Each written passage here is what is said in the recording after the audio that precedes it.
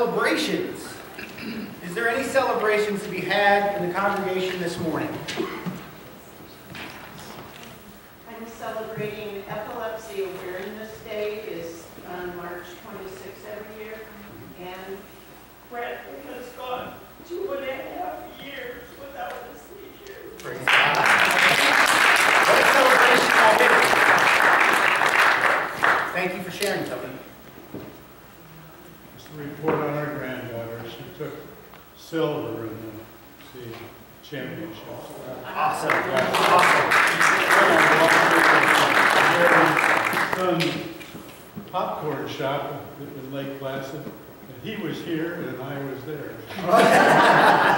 Good to see you. Are there any other celebrations this morning?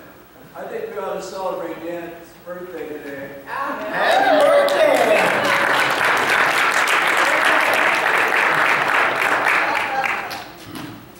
Who you are.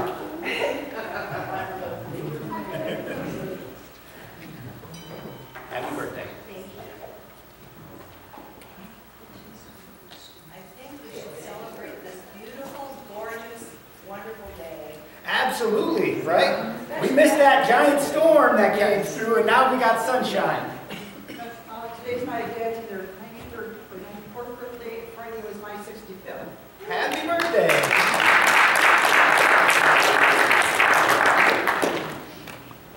Mary. Our son Tyler will be 40 on Wednesday. Happy birthday, Tyler. Celebrate my family that are here. Welcome. Thank you for coming. God bless you guys.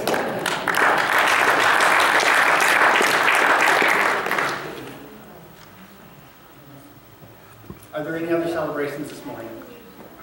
I have one celebration, and that is we're going to have a new members class tomorrow night. So if you would like to come and learn more about what United Methodists believe, we're having a new members class. So even if you've been a member for 50 years and just want to catch up on our beliefs, everybody's welcome to come. I love teaching. That is my environment where I feel the most at home.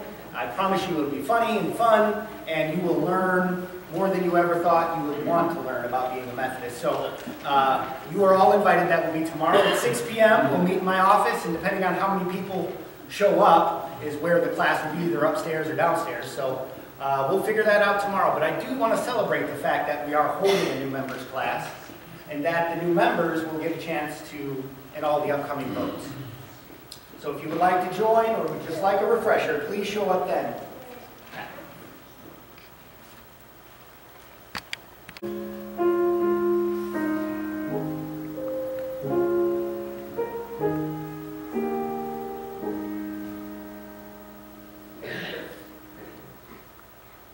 Gracious and loving God, we come to you in prayer today, grateful for the story of Jesus and Lazarus. As we reflect on this passage, we will be reminded of the power of your love and your ability to bring hope and healing into dark times in our lives. We pray for those who are experiencing sickness and suffering, especially those who need physical and emotional healing.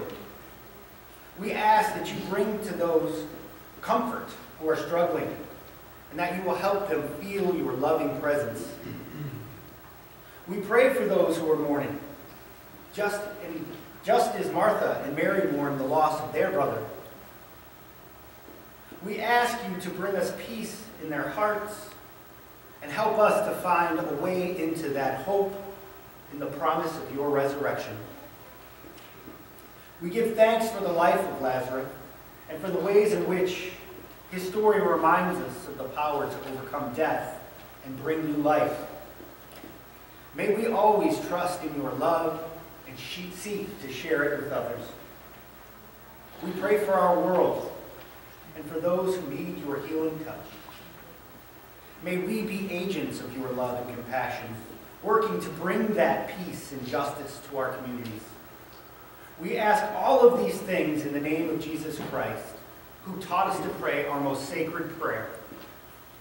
Our Father, who art in heaven, hallowed be thy name. Thy kingdom come, thy will be done, on earth as it is in heaven.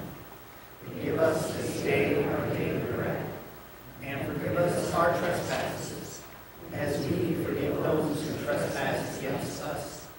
And lead us not into temptation, but deliver us from evil. For thine is the kingdom, and the power, and the glory forever. Amen.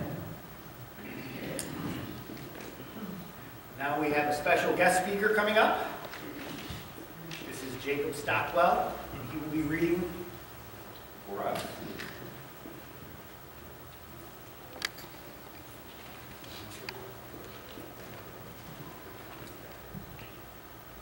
Romans 8:6.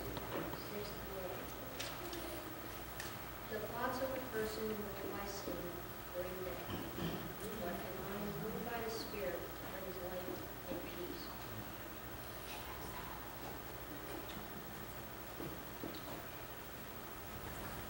Romans 8:6-11. The thoughts of a person moved by sin bring death, but the mind moved by the Spirit brings life and peace. The mind moved by the power of sin is a world it does not obey God's law. It can't. Those who are under the power of sin can't please God. But you are not ruled by the power of sin. Instead, the Holy Spirit rules over you.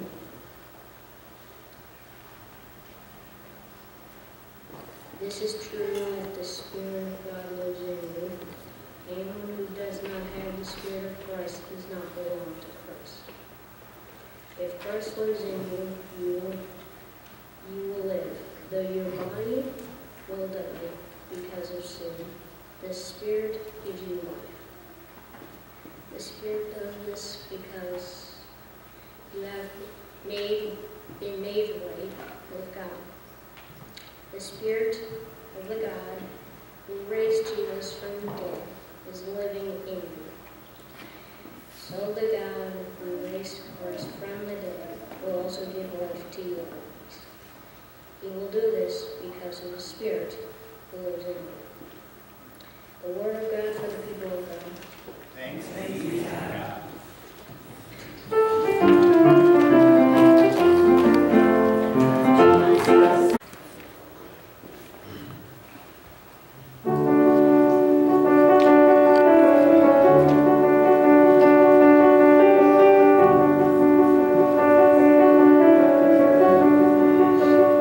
There is a song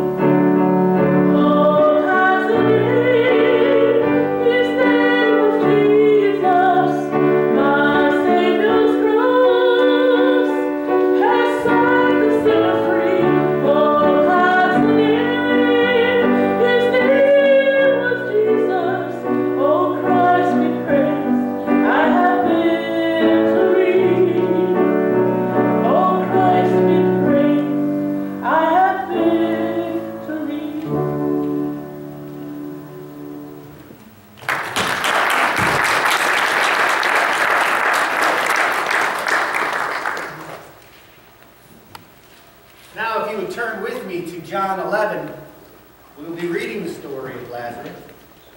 It's verses 1 through 45.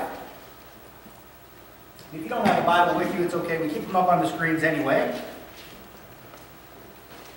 But it reads, Now a certain man was ill, Lazarus of Bethany, the village of Mary and her sister Martha. Mary was the one who anointed the Lord with perfume and wiped his feet with her hair. Her brother Lazarus was ill. So the sisters sent a message to Jesus. Lord, he whom you love is ill.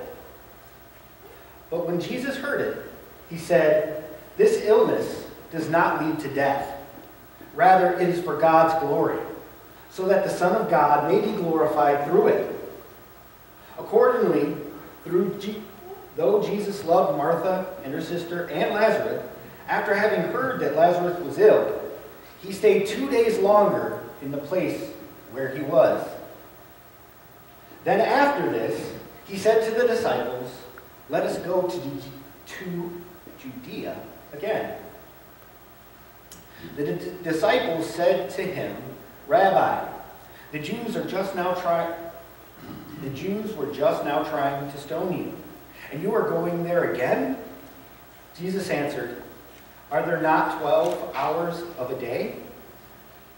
Those who walk during the day do not stumble, because they see the light of the world. But those who walk at night stumble, because the light is not in them. And after saying this, he told them, Our friend Lazarus has fallen asleep, but I'm going there to wake him up.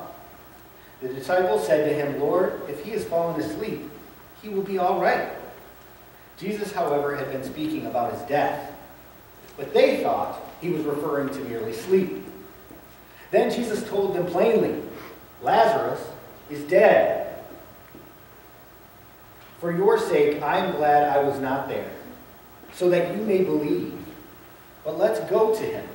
Thomas, who is called the twin, said to his fellow disciples, Let us go, that we may die with him. And when Jesus arrived, he found that Lazarus had already been in the tomb 4 days. Now Bethany was near Jerusalem, some 2 miles away, and many of the Jews had come to Martha and Mary to console them about their brother. And when Martha heard that Jesus was coming, she went out to meet him, while Mary stayed at home.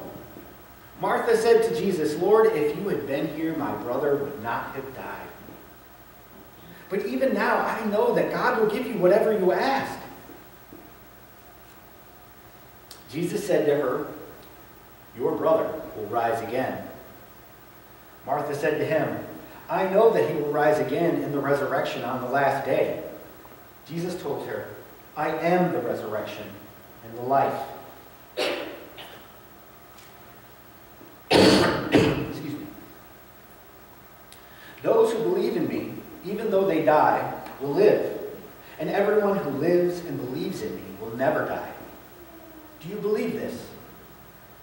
She said to him, Yes, Lord, I believe that you are the Messiah, the Son of God, the one coming into the world.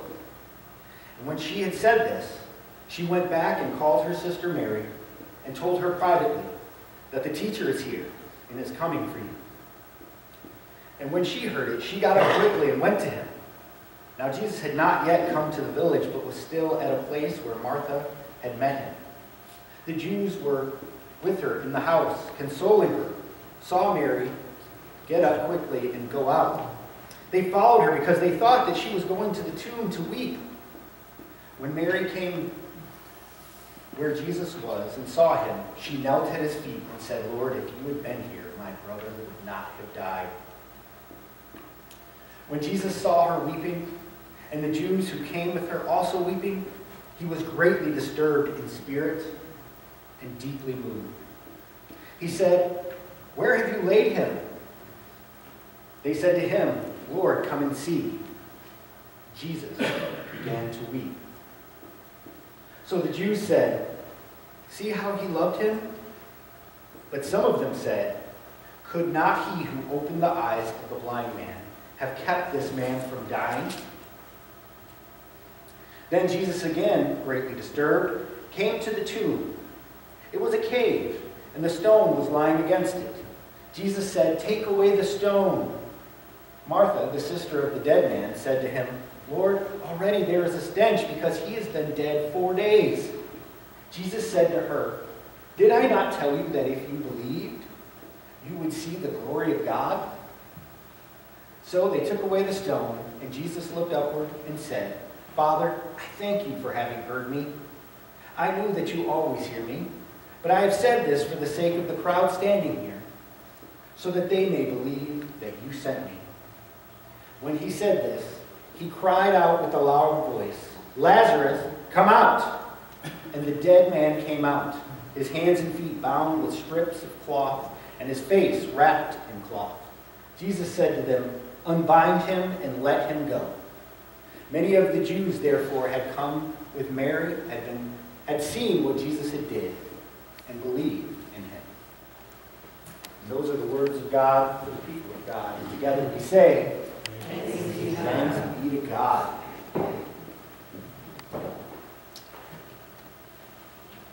What a story, right? Mary, Martha, and Lazarus are 3 adult siblings who live in Bethany, or are from Bethany, and are some of Jesus' very best friends in the world. But they are also followers. And that part is important to remember. So Lazarus comes down with an illness or becomes sick. And his sisters, Mary and Martha, send word to Jesus to come quickly. Jesus is away preaching across the Jordan at the moment.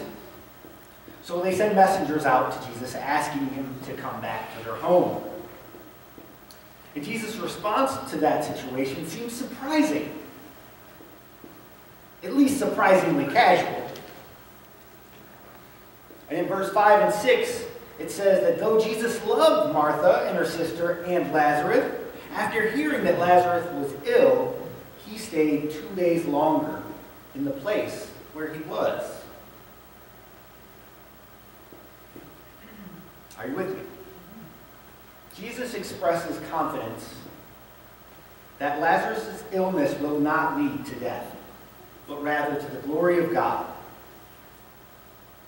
Yet by the time Jesus finally gets to Bethany, what happens? Lazarus is already dead and buried.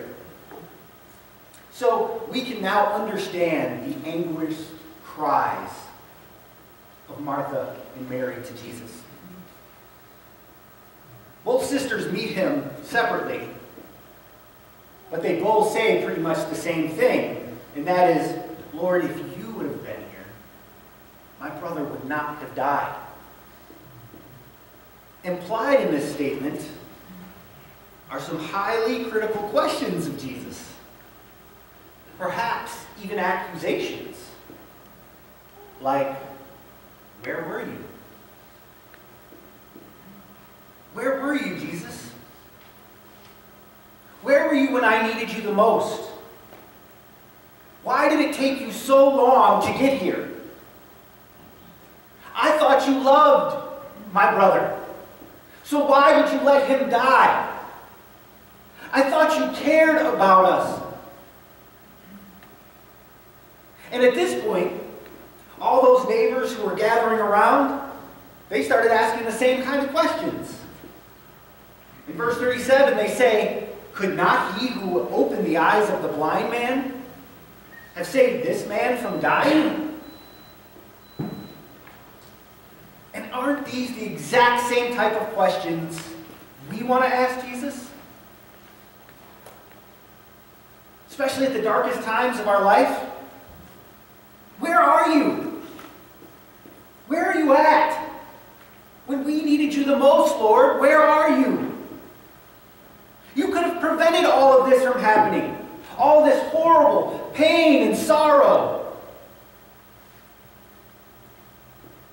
Now, I would like to pause here for a moment. And I want you to take notice. that Jesus does not rebuke anyone. He doesn't rebuke Martha or Mary or even the others for saying what they said.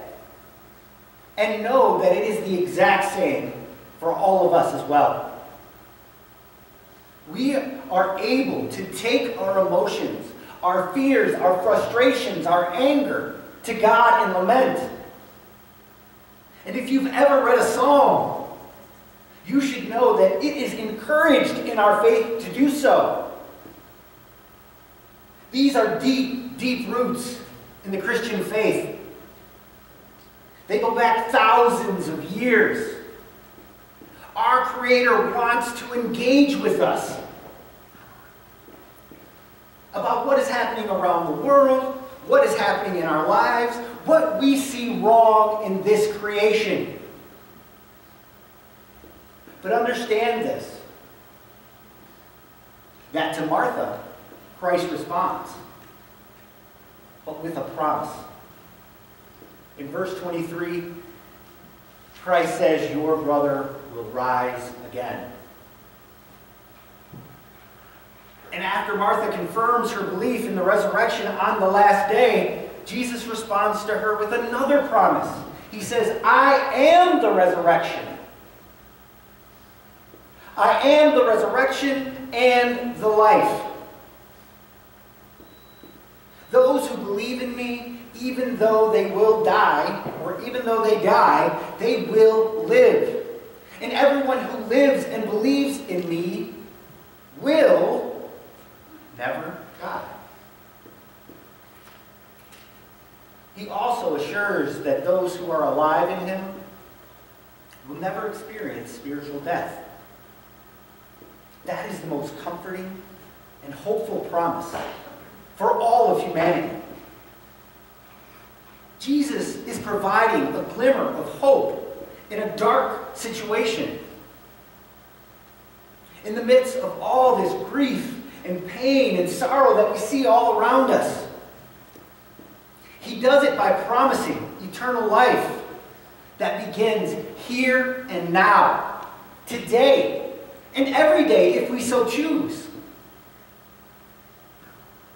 Now, John does not describe a verbal response from Jesus to Mary, but tells us that when Jesus saw Mary weeping, and the Jews who came with her weeping, that he was greatly disturbed in spirit and deeply moved.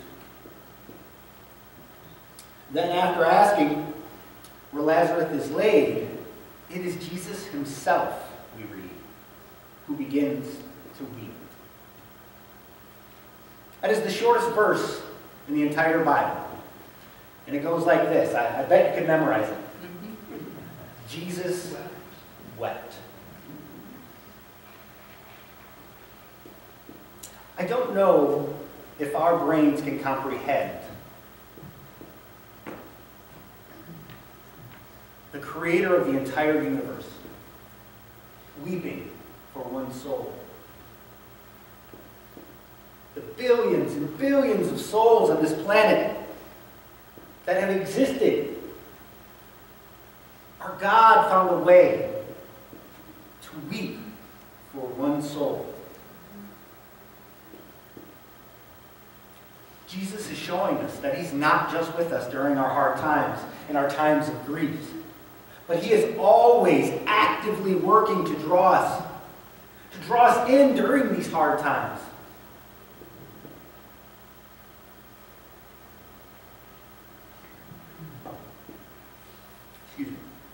Christ's actions demonstrate his commitment to humanity. And he gives us all assurances that we can have faith. We can have faith in him and his promises of life forever. Jesus pulls the hope of the future, the hope of a future resurrection, into our present day. And it is in this hope that we can cling to in our darkest moments. In verse 39, when they come to the tomb, Jesus says, "Take away the stone." Then Martha becomes alarmed. even though she had just boldly professed to who Christ was when he first arrived. She literally called him the Messiah. And then in verse 22, she says, even now I know that God will give you whatever you ask of him. Remember, these are not just friends of Jesus. These are some of his very first believers. And this is why that's important. Because now, when it's a dark time, she's not so confident that Jesus has this kind of power. That's a big deal. And aren't we like that sometimes? Don't we sometimes over-prepare for fear that we won't be taken care of? Have you ever wondered if Jesus really understands your pain? Are we really any different from this family? Martha says, Lord, there's already a stench. He's been dead 4 days. You are too late. But we find Jesus is undaunted by the stench of death. And the stone is taken away. And after repeating his promise that this event would lead to the glory of God, and praying out loud for the benefit of the crowd around, Jesus yells these famous words, Lazarus, come out. And obediently, Lazarus comes out of the tomb, probably stumbling around, with his face wrapped in cloth. Unbind him and let him go, Jesus replies. This is an emotional scene. And I get recalls from the promise earlier that he said, the hour is coming when all who are in their graves will hear his voice and will come out. And the shepherd calls his sheep by name and leads them out. You see, Jesus seemed very slow in coming. As a matter of fact, it seemed as if he was too late, and all hope lost. But with Jesus, with Christ, we find it's never too late. Even when we are convinced that all hope is gone, even when we already have conceded, when we have conceded all the way to death, Jesus reveals to us that there is no loss, no tragedy, no power in heaven or on earth that can keep us away, that can take us out of the reach of God's infinite love.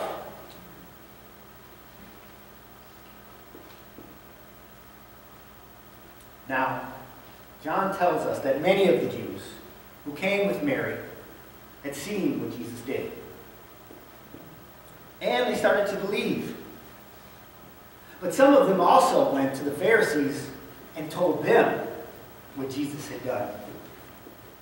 And as this story continues, we learn that many of the Jews are now starting to come and believe in Jesus because of his raising of Lazarus.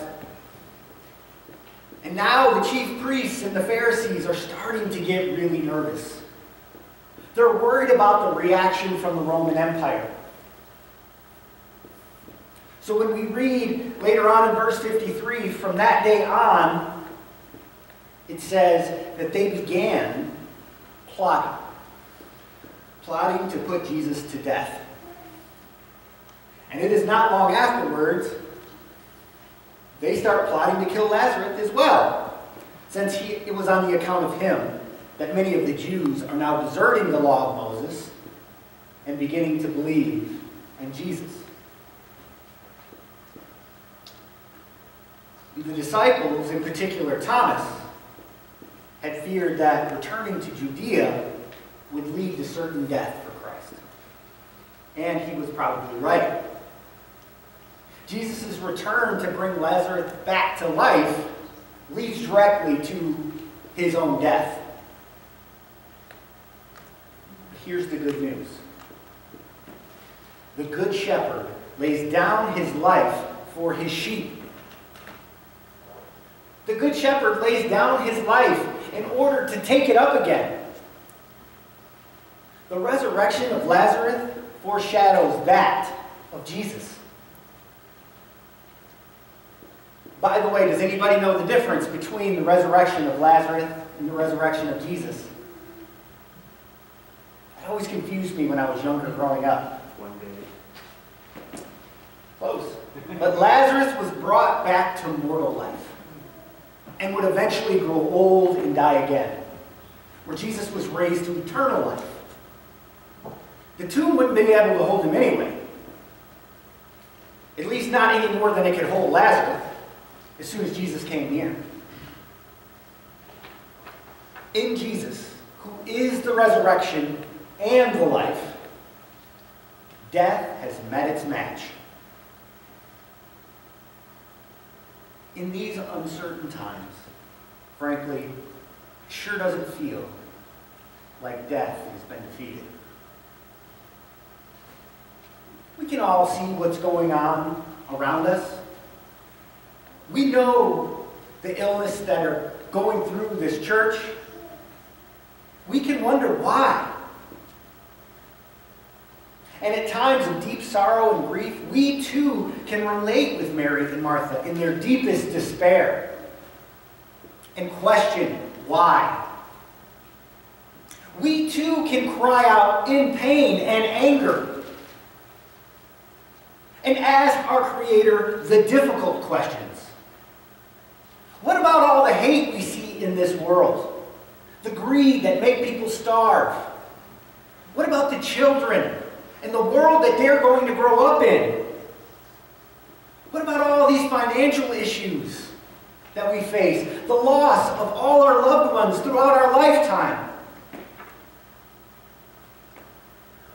What we're really asking, no, what we really want to know, we want to be assured that all this pain and suffering is going to be worth it.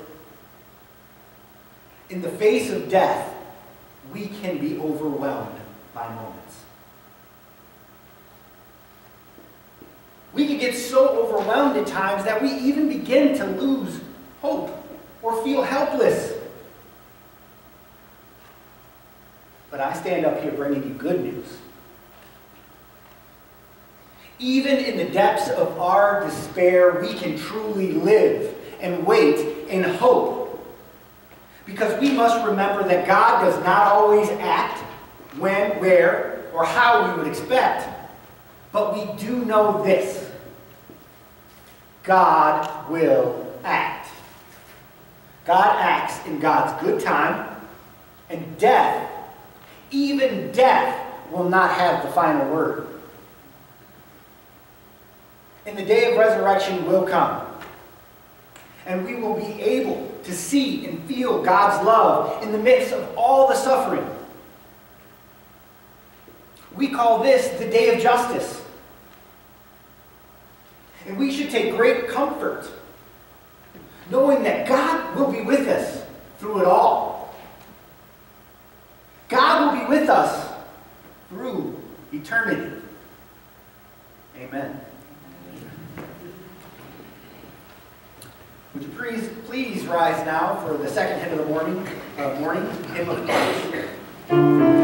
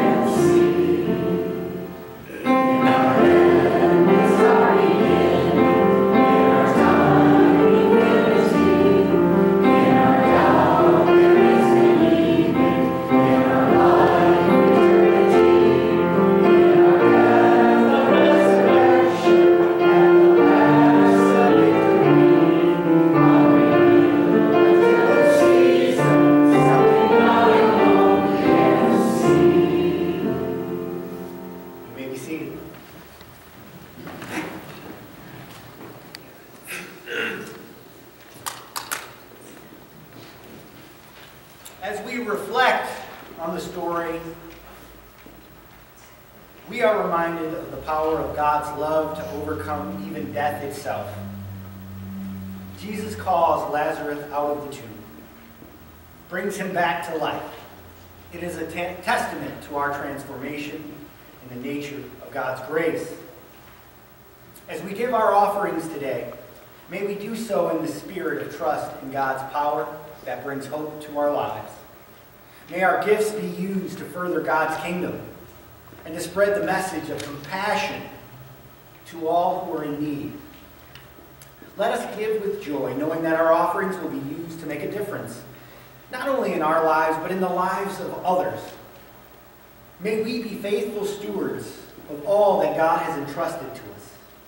And may we always be guided by the light of grace.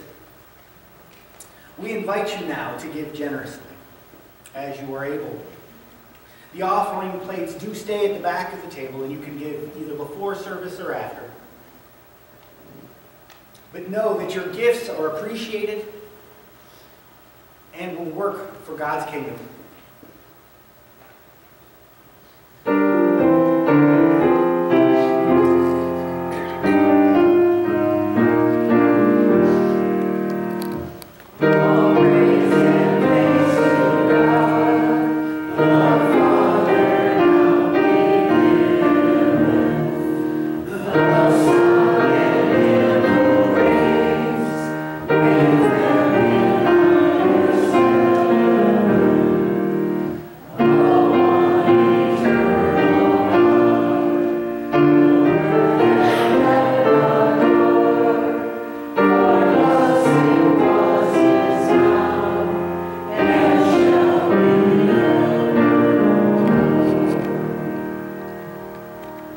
Now let us pray over the offering.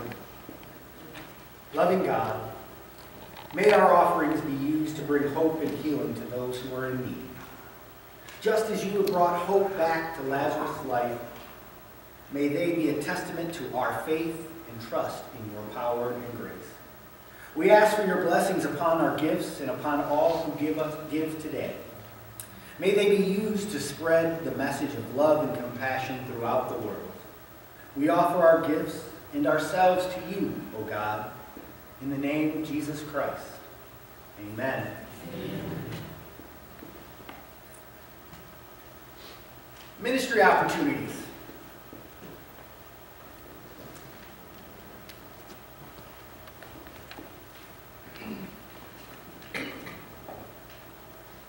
This past week in the church family spotlight of prayer was the night circle. And yesterday I thought I should share with you what the night circle does. At the moment there's 11 ladies in the night circle. Last year our moneymaker projects for the year was a bake sale after church and then a soup supper and a bake sale. With the monies we got from those moneymakers, we gave money to 4 children for the church camp scholarship fund. We gave money to St. Keith for the prayer garden. We gave money to the free fishing day in honor of the men in our church. Instead of Christmas gift exchange, we gave personal care items to Benny's house. We gave money to the pastor's family at Christmas time, and we gave money to the Grand Rapids Methodist Community House. So with your monies, we were able to do all of that. So I just wanted to share that with you. And you noticed in the bulletin and then it'll be in the newsletter, we are going to have another bake sale on the 23rd of April. Thank you.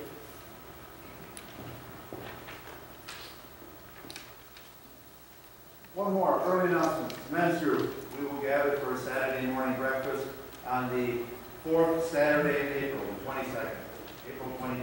Okay. And we're going travel to Nuevo to take advantage of the breakfast offered by the Nuevo United Methodist Church.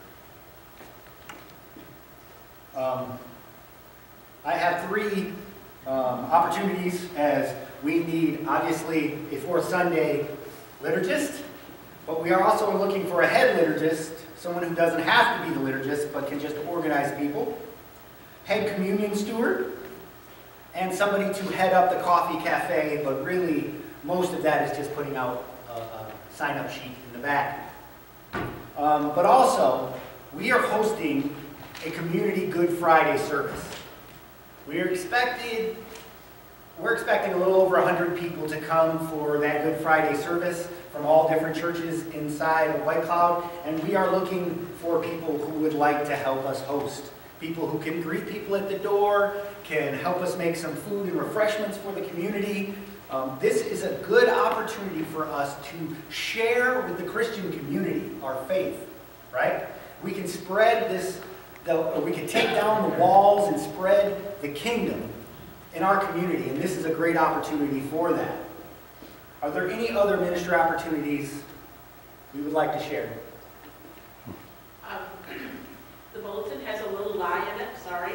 We are having prayer this week, but it's Thursday at 7, not Tuesday. And if you didn't get to join us last week, we'll still accept your wonderful voice. And thank you to the people who did show up Tuesday. It's going to be a lovely Easter prayer.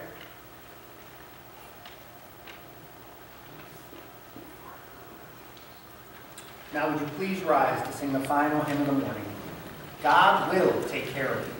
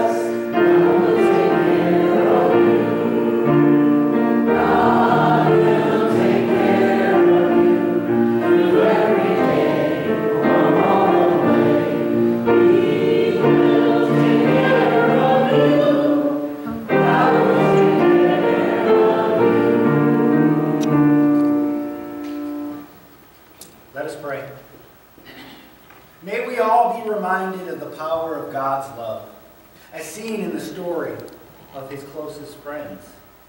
May you find comfort in times of sickness and sorrow. May you be the beacon of God's love to those around you. Go, and go in peace. Amen. I will not be at the back. I had COVID, so I won't be at the back shaking hands. But